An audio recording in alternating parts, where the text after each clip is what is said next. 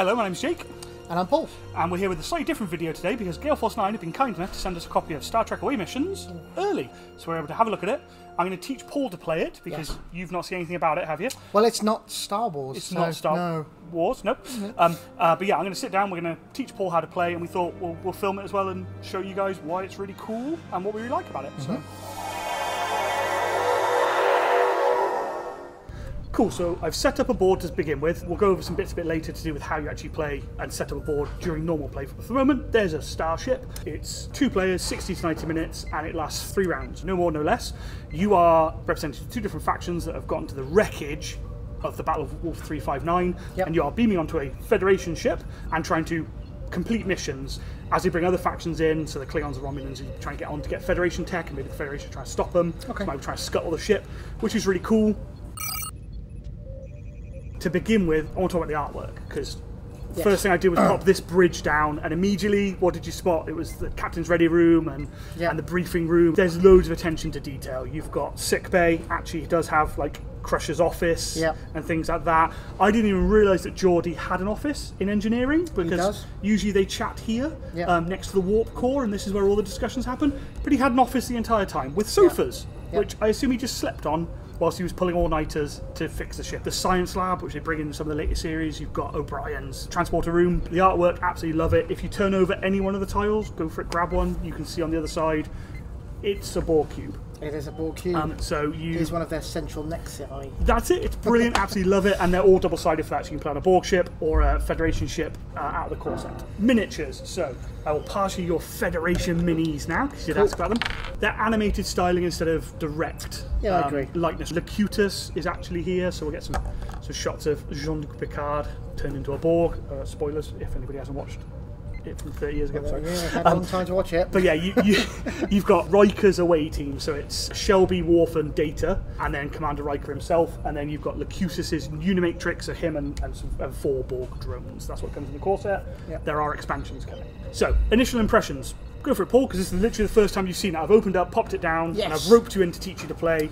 I think it's quite bright and vibrant. The areas look exactly what you'd expect them to. So this does look like a Galaxy-class starship. Yep.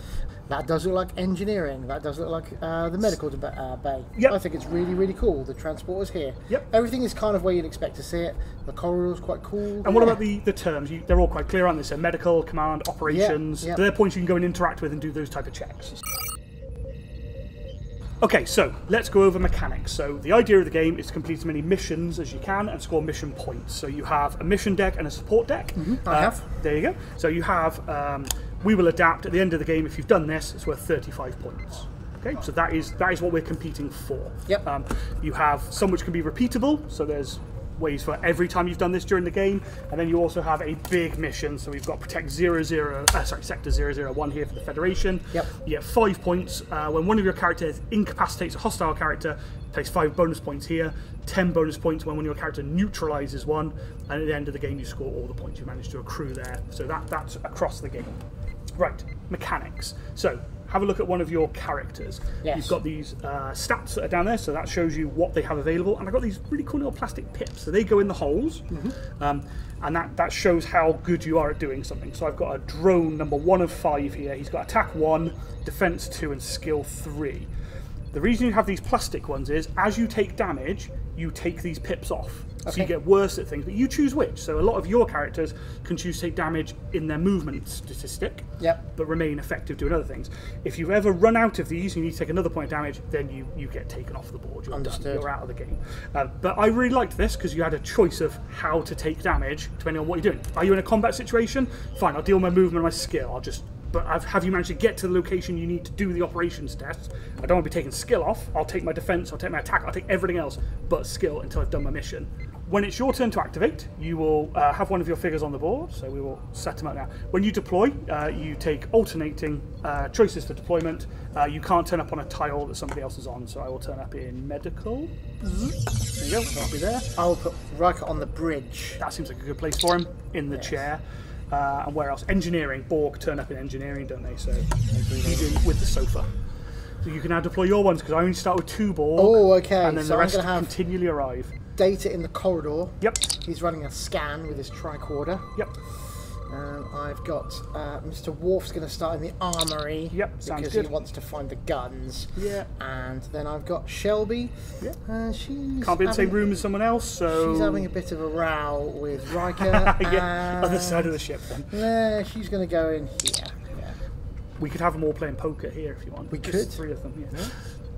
Okay, when it's your turn to activate, you get 2 actions. You may do the same one twice if you want to. If you choose to move, then you get 2 points of movement for each pip you've got. So I only get to move 2 as the Borg, but you, whilst you've got your pips in movement, can move 4 spaces to begin with. So would you like to draw a mission from your deck and start trying to achieve that? Yes. I'll do the same. I will do that. Who goes first? You can go first. We technically roll off. We haven't done the dice mechanic yet. So Okay. we'll show you that in a minute. Okay, so I'm going to take a mission deck That's right, card. yep. I'm going to reveal it now. I have Neutralize Threat. Yep. Score this card when a character incapacitates or neutralizes a hostile character. Yep, cool. And go on, grab another one as well, so something else you can work towards. Okay, whoop. Eject the destabilizing warp core. There you go. There we are. I'll put this one back. Yep. Okay, right. So what do you need to do to eject the warp core? Well, you would think that would be a simple process, but normally only an engineer can do it. So I will take an engineer skill test at the operations terminal in the engineering department. That sounds like a good place to do it. Well, you can't eject it from anywhere else apart from the bridge. So immediately take a command skill test with a different character at any command terminal. If you pass both tests, you score this card. There you go. Yes. So let's see if you can do that. So who are you going to send to try and do that first? Right, well... Data or Commander Shelby? Well, I think... Well, there's an awfully close Borg. Yeah, Borg. it's just So chilling. if I go here, I can operate it from this one. Correct, that's in engineering. It looks good to me. So I'm going to do data. So I popped in there. Yep. So I'm going to do Mr. Data. So how far can he move? Well, he's got lots of pips. He does, yep. So he can move 4 spaces. Yep. So 1, 2, Nice, yep. and I'm there. Brilliant, yep, cool. So now he's going to take his action. Yes, I'm going to take my action. Okay, so this is where we bring in the dice roll mechanic. So here's your dice board. Yes. Okay, so you are the person who is attacking, or you are the tester, and I am the person who is then defending or challenging you. So with this particular one, so you need to do an engineering test. What is your skill value? My skill value for Mr. Data, he's probably quite good at computers, I would hope. He is skill 3. Brilliant, and then he has keywords just at the top. So mine have got Borg and drone, but you Mine have got has one that's got... computers. Yes, okay. So he's good at computer. Is it a computer test? It is, isn't it? Ooh, have another dice. Take a computer test and operations. An engineering skill test, I'm afraid. Oh, I thought it was computers. Yeah, but don't worry, my friend, because he also has engineering. There we go, cool, extra dice. He's good at spaceships. And he also has science and android as a keyword. Yeah, cool. So you roll these up, and you're looking for 4s to succeed. Okay. Cool. Ha ha ha! Success. So you would line them up there. Yeah. And then if they're... Sorry, on the other side. You would line them up there. Yeah. If I'm opposing you, so we will, for the purposes of showing, I will have 3 dice for opposing. I would line these up, and they would do this. So we've equaled, so you haven't succeeded here, but you have here, and this, if it's ever against an unopposed, 4+ naturally against an opposed counts as a success. Yes. Okay? So, perfect. You have succeeded at this test. Brilliant. Yes. So, what do you then need to do? So these would come off out of the way, because you've done 1/2 of it.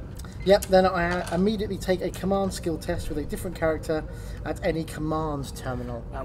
Do we have... Yes, he Yeah, is. he's upon it. Cool, so what's his skill rating? Well, Commander Riker? Commander Riker is a skill rating of 2. Yeah, he's not as good as Data, is Well, he's not a robot. he? Android. Yeah, and he has a command skill Yep, so next dice. as a term for him. So off we go then, is it? Yep, that's it. And we're So going to do... how many do I have to pass to... So normally you see the success, Yes. but we're going to be running this opposed again. Right, just okay. to show. Oh, that's pretty good. Yeah. So, line them up on the board. Oh. Oh dear.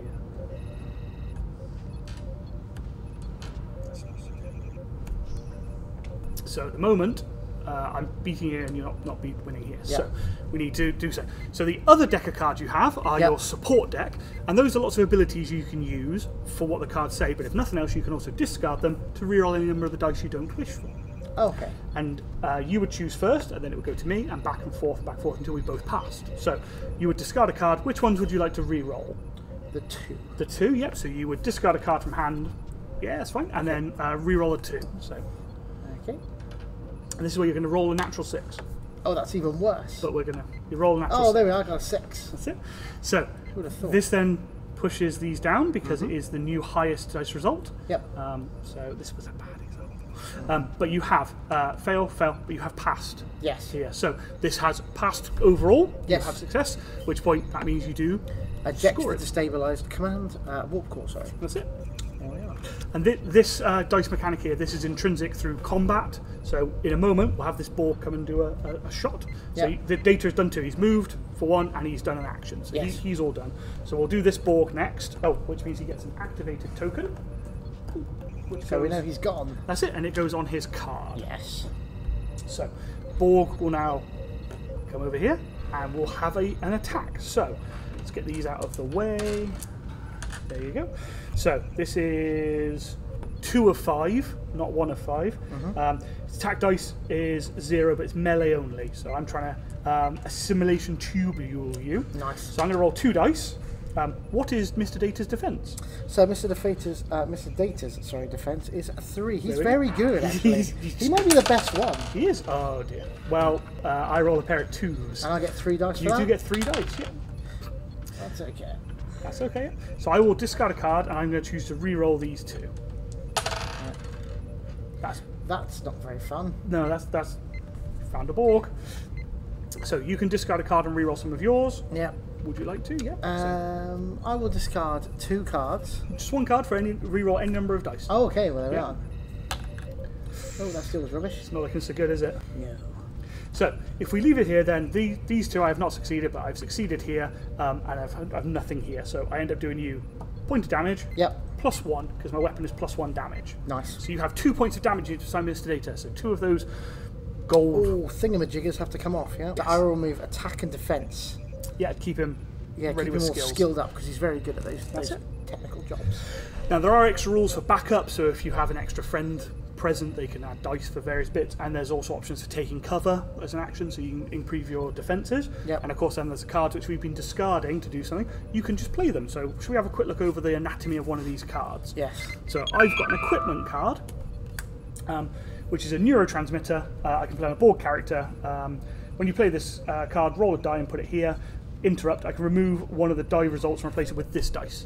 So, and then as an action, I can remove any dice from this card to roll it and put it on this card. So basically this goes on a particular Borg and upgrades them. Whereas Yep. I think the card you got is probably... I went for an event one, so this is Perfect. obviously something that's happening. Transfer control, so take a computer skill test at a terminal. If passed, change this type of this terminal Yep. by placing a terminal token over it. So you can obviously then, say for instance you've run out of commanders, I would take it, I can turn it into an operations Exactly. one or a So science one. That's it. You could turn, Mr. Data could turn that into a command terminal. Excellent, understood. So yeah, we'll leave those to one side.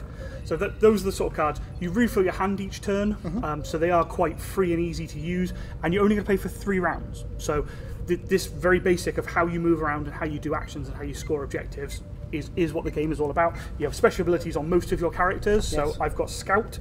I can take an action to return a mission card to the deck and search for a Scout mission instead. And then turn to the next wave of mine come on, which includes Locutus.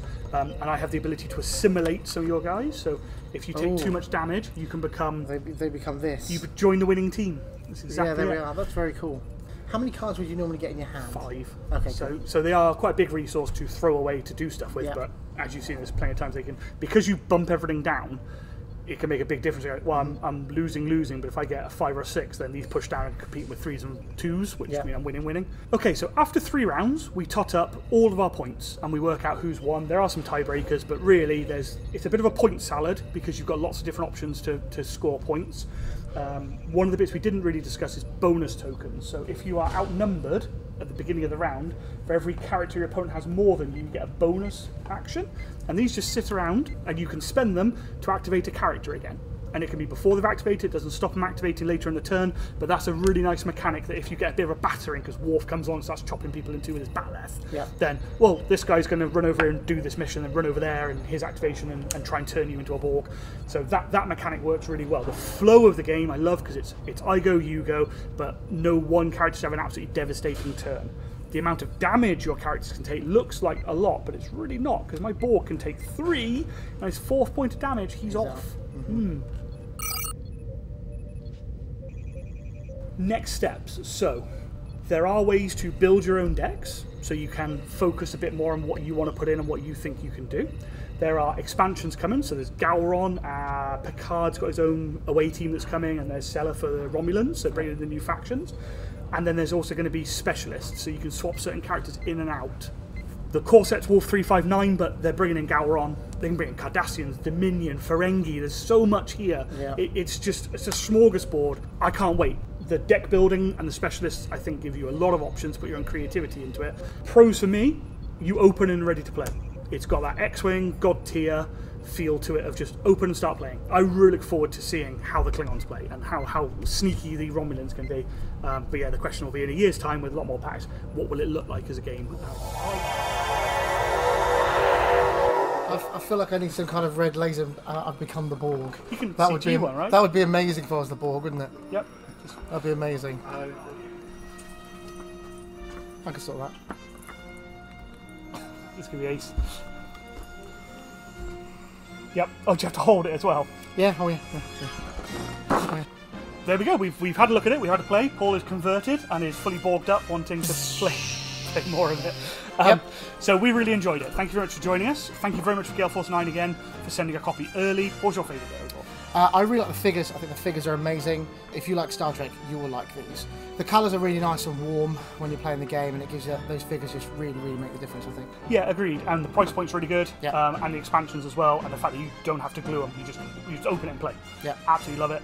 I really liked the card and damage balance mechanics of trying to work out when do you use a card or discard a card for rerolls, and which stat are you taking down, because you can't keep your crew healthy through the fights. Yeah, indeed. So you pay for that later when you're like, oh, I'll just do movement, and then so you need to run across somewhere. Like even just a corridor away from a Borg, and they're chasing you with a blue-tacked laser sight. The cutest of Firestorm. Love it. But yeah, thank you very much for joining us, and hopefully we'll see you again soon. Thank you so much. Bye. Resistance is futile.